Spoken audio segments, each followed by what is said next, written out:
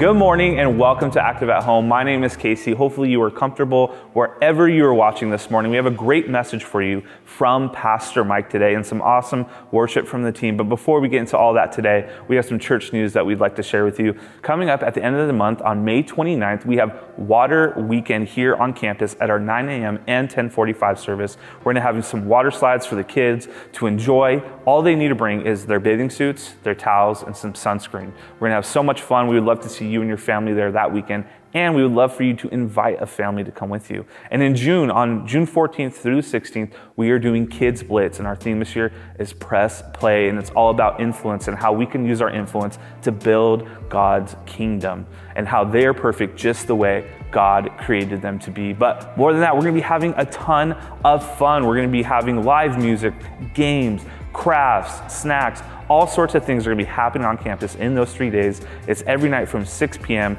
to 8:30 on those days. We cannot wait for it, and you can register your kids for free. Just go to the description, click that link, and you can register as many kids as you want, as long as they're in kindergarten to 5th grade. We are so excited for it and can't wait for Kids Blitz to happen. And then in July, we have something exciting that we're doing for the very first time here at Active, and that is our Leadership Summit. It's gonna be awesome. We're gonna have leaders from all over the area surrounding our church and in the surrounding cities as well. Come to join us to hear more about leading through change, and we know all about that now, right? Maybe you're a leader and you're watching this in the area that you work in, and you had to lead through the change of the pandemic, and it was tough, right? And so we want to get together, talk about ideas that has helped each one of our areas where we lead, and we're gonna have some awesome speakers to come and encourage you in your leadership. Invite another leader to let you know, maybe they're a teacher or a manager somewhere. Whoever it is, you're a leader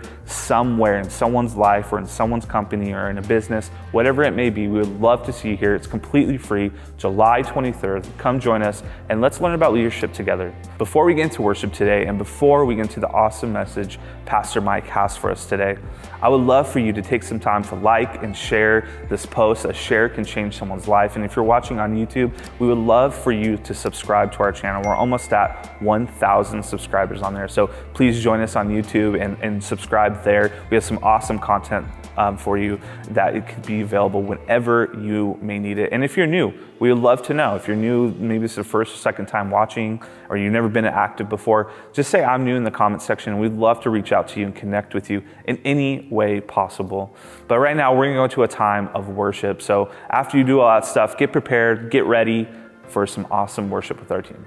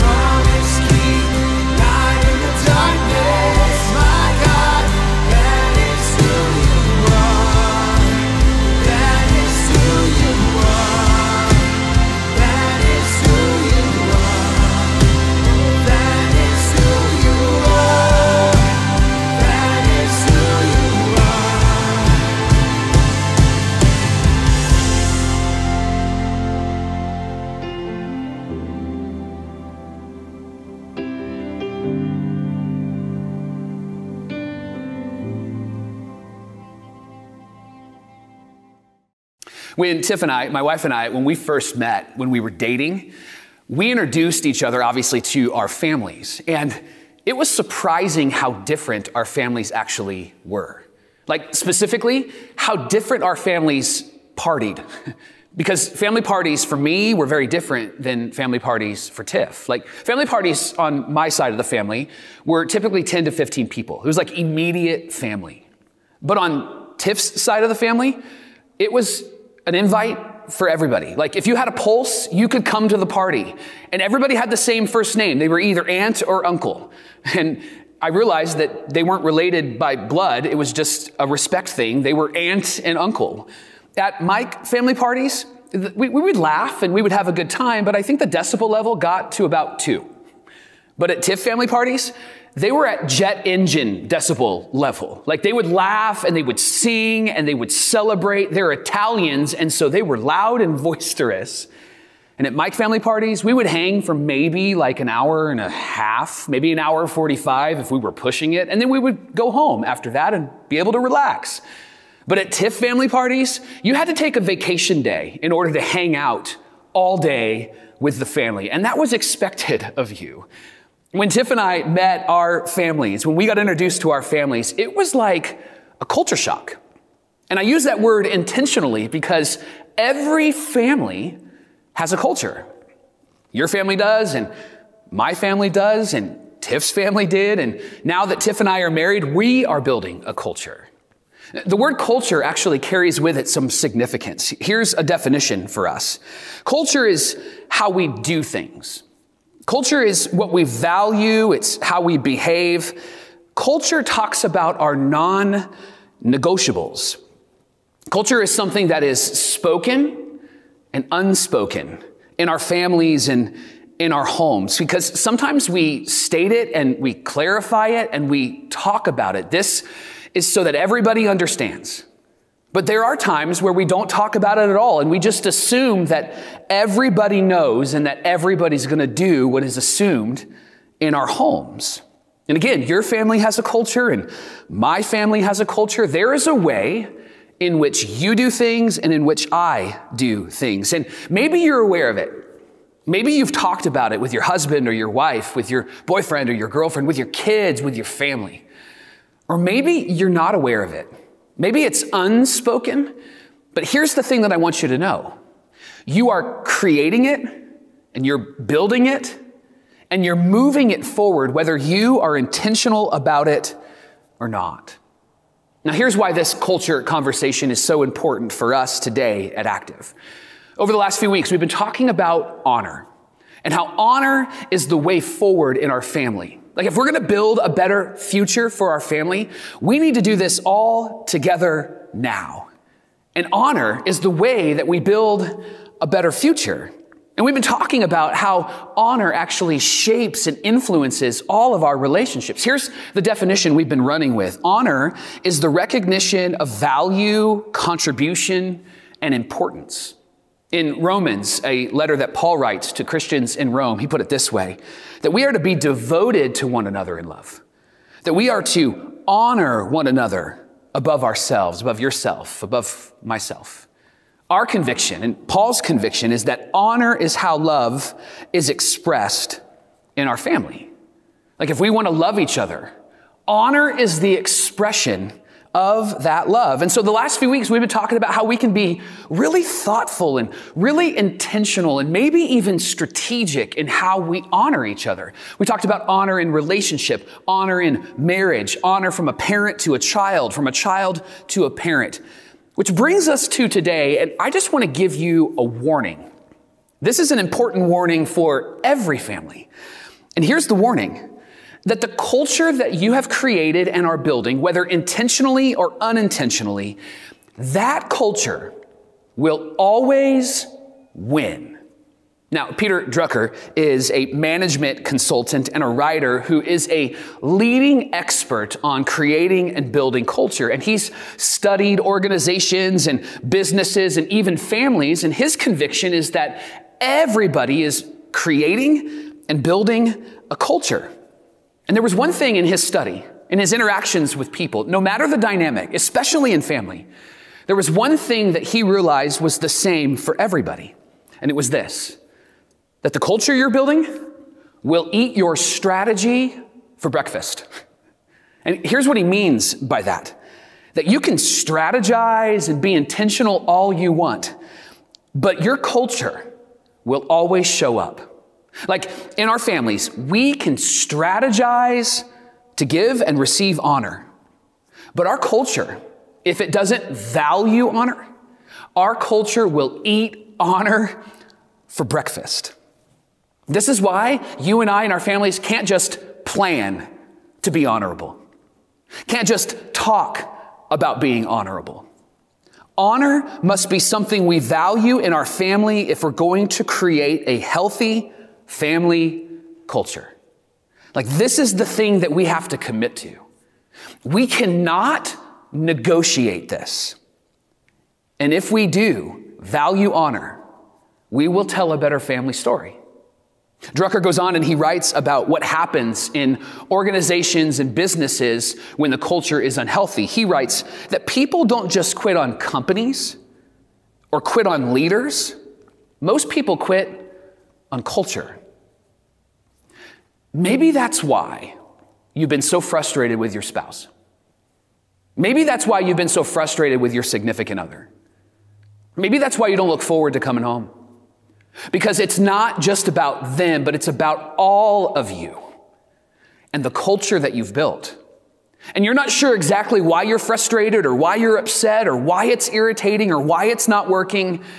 But maybe today you realized maybe the culture that we're building is actually really unhealthy. And that's why I'm really frustrated, or that's why they're really upset. So let's change that narrative today. Let's build a better family culture today. I want to take you to some words that Jesus shared. And these words are powerful and they're honest and they're convicting and they come right at you. Like, I like these words because it's Jesus saying, here's the best way forward. Here's the command from the heart of God. And what he says today will actually prevent family drama. What he says today will actually help us to build healthy and holy relationships in our families. And here's the best part. It'll actually benefit your business relationships and it'll benefit your friendships as well. So I want to take you through what Jesus actually has to say about culture.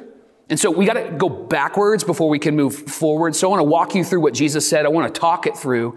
And then we'll talk about how this impacts our family and the culture that we're building. So if you have a Bible with you or the Bible app on your phone, I want to invite you to turn to Matthew's letter in the New Testament of the Bible, Matthew chapter 5, and we're going to start in verse 21. And Matthew's writing down these words of Jesus. And here's what Jesus has to say. You have heard that it was said to the people long ago that you shall not murder, and anyone who murders will be subject to judgment. But I tell you that anyone who is angry with a brother or a sister will be subject to judgment. Again, anyone who says to his brother or sister, Raka, is answerable to the court. And anyone who says, you fool, will be in danger of the fire of hell. Like, that's strong words, Jesus, right? He's coming at us in this verse, and I love it because he wants us to have an honorable culture. He wants us to honor each other. He wants us to love our families because that's what followers of Jesus do. And what he talks about here, can you relate to? Like, doesn't it feel like sometimes our families are just filled with anger and threats? Maybe you have a question like, wait a second. He starts with, you've heard it said that murder is bad and you're going to face judgment. But then Jesus has that actually, let me tell you where murder starts from, in the heart with your anger. And you're like, whoa, whoa, whoa, murder and anger, there's a distance there. And Jesus would agree with you. There is a distance there. But doesn't murder always start with some sort of anger? Doesn't brokenness always start with some sort of emotion that isn't healthy? And doesn't our anger often kill off trust in our relationships?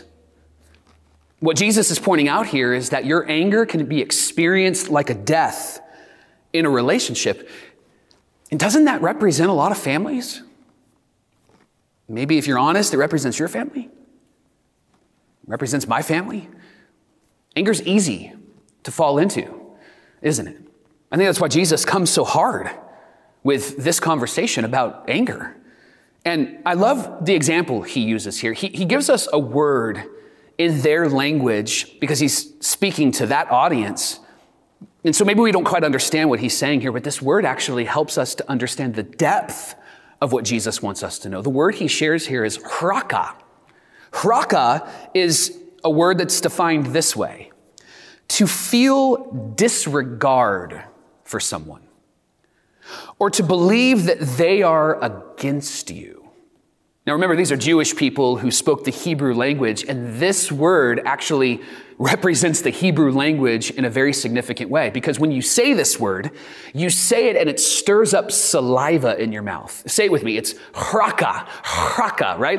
And now all of a sudden you have all of this saliva in your mouth. But here's why Jesus uses that word. Because you saying it actually is a reflection of what's in your heart, and what's in your heart comes out of your mouth.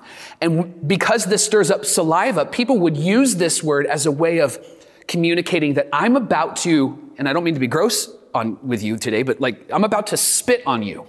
I'm about to spit on you because I'm disregarding you. You and I both know that if you are going to spit on somebody, it's not because you're honoring them. It's not because you love them, right? If you're going to spit on somebody, it's because you're disregarding them. You don't care about them. And that's what Jesus is saying here, is that the anger that usually stirs up in our hearts can lead us to a place where we feel hraka towards those around us, especially in our family. But what I love about Jesus is he doesn't just let it sit and then move on. He actually gives us a way forward. In verse 23, Matthew writes this: therefore, in light of what Jesus just said, Jesus goes, so if you're offering your gift at the altar, and right there you remember that your brother or sister has something against you, or you have something against them, listen to his instruction. Leave your gift right there in front of the altar. First, go and be reconciled to them, and then come back and offer your gift.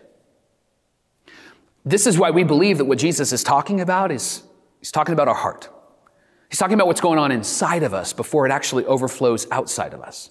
Because Jesus is saying, hey, when you're in the middle of worship, you're in the middle of church, and you're lifting your hands, you're taking notes, you're engaging in the message, you're engaging in the community, you're talking with God, praying with God, having communion with God. If in that moment you realize that there is some sort of anger that's stirring up in you, or there is anger that they have stirred up inside of them, and you're aware of it, Jesus actually says, you should go and have a conversation with him. His specific words are powerful. Leave your gift there at the front of the altar and go and be reconciled with them. And then come back and offer your gift. Jesus says it's better to leave a church service in the middle of the service to go and be godly, to go and be good, to go and be like Jesus, to follow Jesus, and to bring reconciliation, rather than just stand and pretend that everything's okay. When you and I are angry with those around us, especially in our family, we see it very different, right? We go, well, God and I are good, so it's all good. But Jesus actually says, no, it's very different. That our peace with God is expressed in our peaceful relationships with others. Here's how Paul wrote it in Romans. He said, if it is possible, as far as it depends on you, live at peace with everyone. This is why Jesus says, go and be reconciled. Don't assume that you and God are good if you and your family member are not. Because if God is at work in you, you're going to do whatever you can, as far as it depends upon you, to reconcile with them. That doesn't mean it's going to be fixed or solved. It doesn't mean you have to fix it or solve it. It just means that you are open in your heart to asking the question, what does love require of me? What does honor require of me? This is so good and so essential for our relationships with our families as we follow Jesus. And here's why. Because typically when we're angry, what do? We don't go to them. You know what we go to? We go to someone who knows them and we talk about them with that someone that knows them, don't we? We do this in relationship. We do this in friendship. We do this in our families. We don't go directly to them. And you know what we do when we go to this other person? We say things like, can you believe what they said to me? Can you believe how they treated me? Can I just call time out for a second? I am over having a conversation with someone who has had a conversation with someone about me and about how they haven't come to me, they went to someone else. Are you with me? Are you done having conversations with someone that is not part of the issue or not part of the problem? Or maybe you're not even aware of the issue or the problem, but someone comes and says, yeah, they were really upset with you. And you're like, well, how come they didn't talk to me? I feel like I'm a nice guy, right? I feel like I'm a compassionate guy. Maybe you felt the same way, especially in the family. Wait, what? My son or my daughter, they were upset with me? My wife or my husband, they were mad at me? What happened? Aren't you just over that? Because I'm over that. And listen, that's not just like a teenage high school thing. Like maybe you've said, I'm over the high school drama. Listen, there are adults that practice what high schoolers and junior hires get blamed for. The truth is, we do this all the time. And the scriptures are very clear about what we should do. In fact, here's what Paul writes in this letter called Galatians. In Galatians chapter 5, verse 20, he says, the acts of the flesh are obvious. Now, acts of the flesh is a really fancy way of saying it's obvious when it's not of God. It's obvious when the Spirit of God is not leading somebody. And then he gives a list, and a part of that list are these three words: discord, dissensions, and factions. Now, these are strong, strong words in Galatians. Strong words from Paul. Here's what they mean. Discord is a lack of harmony. Harmony is when things are working together. Harmony are when hands clasp together. And discord does whatever it can to disrupt harmony. You ever heard like a great orchestra and then maybe somebody like hit a wrong note or somebody wasn't following the orchestra leader and you could tell like it was just a bit, not so much maybe for like the regular person, but maybe you're musically inclined. You could tell like they're just a bit behind the beat. That's lacking harmony. Discord tries to stir that up. And then discord leads to dissensions. Dissensions is bitter disagreement, not just disagreement, but bitter disagreement. It's chraka disagreement. I am so mad at you for taking an opposite position that I'm now going to attack your dignity and your humanity. I may not say that out loud, and I may not feel that out loud, and I may not express that out loud, but it's certainly something that's in my heart. That's what dissensions does. It says, I can't believe you disagree with me, and so I'm coming at you. And dissensions lead to factions, us versus them. How you vote versus how I vote, how you see the world versus how I see the world. And suddenly, it's all about the topics we're talking about instead of the person that we're interacting with. And this is how a lot of families can behave, right? This is why Jesus talks about it and why Paul talks about it. And it's why Jesus goes, hey, I got a solution, Son of God in the flesh, here for you. Humble servant, here's what you should do. You know what you should do? You need to go and be reconciled with them. Like when you talk about it, you should talk about it with them. When they make you angry, you should tell them that they have made you angry. When they hurt you, you should share why it hurt. Because you can't solve the problem with the one who hurts you if you don't talk to them first, right? That's what honor does. Honor is choosing to talk to the one who hurts you about how they hurt you. Paul actually teases this out for us. Like Jesus says, go and be reconciled. And we're like, all right, what does that mean? Like, help us out here. Paul actually teases that out. He takes these words, drops them into real life. Galatians 6:1, he says, brothers and sisters. And I love that he says brothers and sisters. He's talking to the men and women of faith, men and women who are part of the church, but we're talking about family, and so this is so appropriate. These words are so appropriate for us. He says, brothers and sisters, if someone is caught in a sin, they're missing the mark. They're not doing what love requires. They have not honored you. They have not honored God. There is dishonor in the family. You who live by the Spirit should restore that person aggressively, right? Actually, that's not what it says at all. It says, you who are filled with the Spirit of God should restore that person with all of the truth that you have, right? No, it's not what it says. It says, you who are filled with the Spirit of the living God who raised Jesus from the dead should go to that person and restore them gently. And here's why our approach should be gentle. Paul says, but watch yourself, or you may also be tempted. We go with gentleness because we have an awareness that the roles could easily be reversed, right? And if we're on the other side, we would want them, that's what I'm trying to say. We would want them to approach us with gentleness, right? Not aggressiveness, not throwing facts and figures in our face, but we would want them to meet us in our humanity, to meet us in that space, because we would long for reconciliation, right? That's the honorable way forward. And when you're honorable, you have a heart-to-heart conversation. Heart-to-heart conversations are always better than head-to-head conversations, right? Here's how you know if it's a heart-to-heart or a head-to-head. Answer this question. What am I willing to lay down so that we can be reconciled? If you're unwilling to lay down anything, guess what? Head-to-head, gonna bump heads, gonna come at each other like two rhinos running after each other. Somebody's gonna get hurt, and brokenness is gonna take place.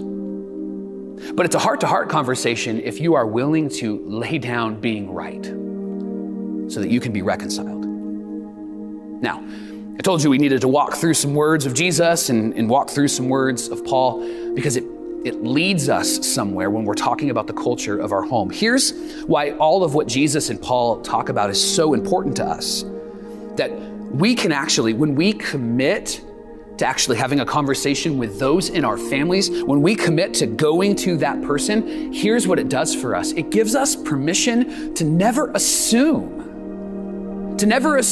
their motives, to never assume their intentions, to never assume that maybe they really feel this way about us, how we've heard or how they treated us in that moment. And the reason why it gives us permission to never assume is because we're talking. And when you talk, you get clarity with them instead of talking to somebody else about them. This is huge. Anytime there's a problem, you know that you can go to them and talk to them because that's what honorable people do. And here's why this is so important for our families. And here's how our culture of honor can actually be created and built in our families. Here's how you can value honor. There will be a time, if it hasn't happened yet, it's coming, where someone in your family, husband, wife, brother, sister, sibling, parent, child, whoever it is, someone in your family is going to do something or say something that is so foreign to what you know about them, right? And there's going to be a gap between what they've said or what they've done versus what you know about them. You're going to have a decision to make. And the decision is this. You get to fill that gap with one of two things. You can assume the worst or you can believe the best.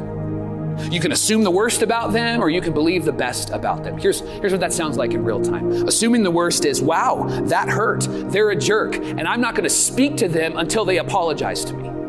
That's assuming the worst. Believing the best is, wow, that hurt. And yeah, that was kind of jerky. You know what I'm going to do? There must be something going on inside of them. So when things calm down within the next half hour or so, I'm going to have a conversation with them and I'm going to get clarity about what's happening in their life. You're believing the best about them because you're choosing to honor them. And you know that you can honor them because you've had a conversation before and you're going to have a conversation after. You're going to get clarity. You don't have to assume that you know what's going on inside of their heart and in their mind. You're going to know because you talk about it. You're going to know because you're going to talk about it.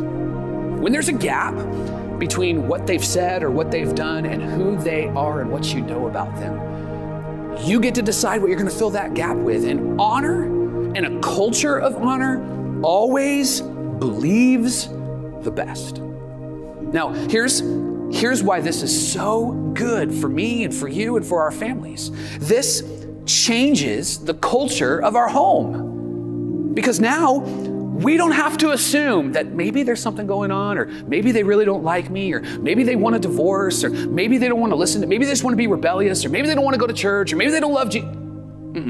We don't have to even go there because we're committed to talking about it. You know, like Jesus said. And maybe we don't talk about it soon enough. And so Jesus says, go and reconcile. It's why we can fill the gap with believing the best, because there's going to be clarity, and there's going to be love, and there's going to be truth. There's going to be honor. Do you see why, if you have an unhealthy culture, why that will eat honor? It'll eat your strategy for breakfast. Because if your culture doesn't value honor, you won't talk. You'll just assume. And then you'll grow further and further apart. And then you'll go, well, I don't know what happened.